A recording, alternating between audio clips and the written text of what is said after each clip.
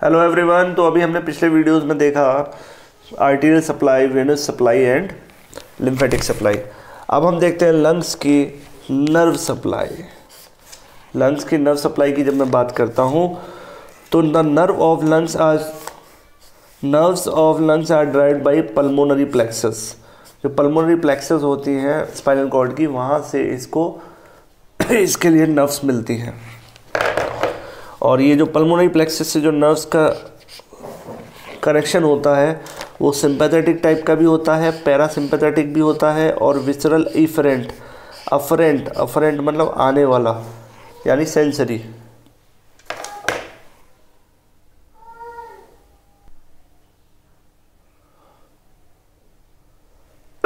यानी ये sympathetic nerve supply भी मिलती है लंग्स को, पैरासिम्पैथेटिक मिलती है और विसरल अफरेंट भी मिलती है।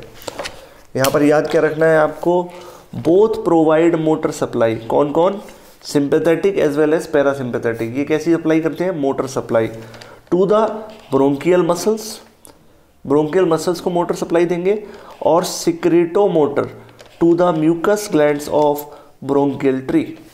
एक तो हो गई मोटर सप्लाई और एक हो गई सिक्रोटो मोटर, मतलब सिक्रीशंस को कराने वाला मोटर मूवमेंट। किसमें? ब्रोंकियल ट्री में जो म्यूकस ग्लैंड्स होती हैं उनका सिक्रीशन कराने के लिए। सिंपैथेटिक और पैरासिम्पैथेटिक। थर्ड कैटेगरी है विसरल अफेरेंट फाइबर्स।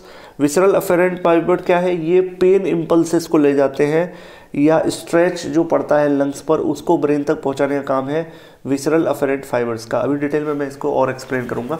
अभी के लिए आप केवल इतना समझें कि नर्व सप्लाई बेसिकली कहाँ से मिलती है? पल्मोनरी प्लेक्सस से। पल्मोनरी प्लेक्सस में तीनों तरीके के फाइबर होते हैं, सिंपैथेटिक, पैरासिम्पैथेटिक और विसरल अफेरेंट फाइबर, जिसमें कि सिंपैथेटिक और parasympathetic by nature motor supply करते हैं। किसको? ब्रोंकियल ट्री को, ब्रोंकियल मसल्स को और उसके अंदर जो म्यूकस ग्लैंड होती है उनको। जबकि विसरल अफेरेंट फाइबर सेंसरी होता है जो सेंसेशन को ले जाता है टूवर्ड्स द ब्रेन। अब यहाँ पर देखिए sympathetic fibre versus parasympathetic fibre, क्या डिफरेंस है दोनों में जरा देख लेते हैं। सिंपैथेटिक और पैरासिम्पैथेटिक में देखिए, सिंपैथेटिक फाइबर्स का ओरिजिन होता है सिंपैथेटिक ट्रंक से, जिस कौन से सेगमेंट से? T2 to T5। जबकि parasympathetic supply start from the vagus nerve. 10th cranial nerve है, आपको पता है, वेगस नर्व, वहाँ से इसको फाइबर्स अराइज होंगे। Sympathetic fibre stimulate the relaxation of bronchial smooth muscle. Bronchial tree के अंदर जो स्मूथ मसल्स होती हैं उनको रिलैक्स कराता है, इसीलिए इसको क्या बोलते हैं? Bronchodilator in nature. It is bronchodilator. वासो constriction of pulmonary vessels. Pulmonary blood vessels होते हैं, जो ब्लड वेसल्स होते हैं उनका कंस्ट्रक्शन कराता है। ठीक है, ब्रोंकियल स्मूथ मसल को डायलेट कराता है, रिलैक्स कराता है, इसको ब्रोंकोडाइलेशन बोलते हैं। और वासो कंस्ट्रिक्शन मतलब पल्मोनरी वेसल्स को कंस्ट्रिक्ट कराता है। And also decrease the mucus secretion, decrease the mucus secretion. इधर अगर मैं पैरासिम्पैथेटिक की बात करूं तो it cause Bronco constriction. Bronco constriction का मतलब क्या होता है कि ये ब्रोंकियल मसल जो होते हैं उनको स्पांज कर देती है, जिसकी वजह से आपको सांस लेने में दिक्कत होती है। It cause Bronco sponge. अच्छा, इसका फंक्शन सिंपैथेटिक का जस्ट उल्टा होता है। मतलब सिंपैथेटिक अगर ब्रोंको डायलेशन करा रही है तो पैरासिम्पैथेटिक ब्रोंको कंस्ट्रिक्शन कराएगी, और अगर सिंपैथेटिक फाइबर वासो कंस्ट्रिक्शन करा रहा है तो जाहिर सी बात है पैरासिम्पैथेटिक क्या कराएगा? वासो डायलेशन, यानी ब्लड वेसल्स को डायलेट करा देगा और increase the secretion from the mucus membrane of bronchioles. तो ये इस तरीके से आपको सिंपैथेटिक और पैरासिम्पैथेटिक को याद रखना है। थर्ड कैटेगरी जो है वो है अपनी विसरल इफरेंट। विसरल इफरेंट में क्या कहता है? It conduct pen impulses to the sensory ganglion of vagus nerve.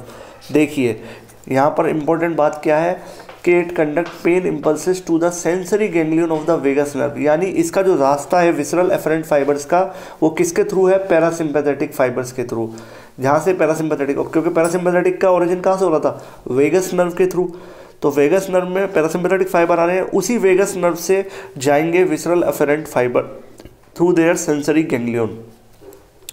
The efferent impulse arising from the bronchial mucus membrane and stretch receptors in the alveolar wall pass to the central nervous system through sympathetic and parasympathetic fibers.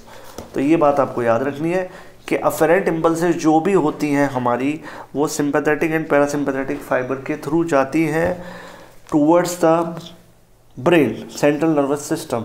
अगर मैं visceral afferent की बात करूं तो pen के जो impulse होती है, पेन इम्पल्स जो होती है लंग्स में, अगर पेन हो रहा है इंटरनली, विसरल पेन समझ में आ रहा है ना, स्मूथ मसल्स में जो पेन हो रहा है, वो कैसे पहुंचेगा?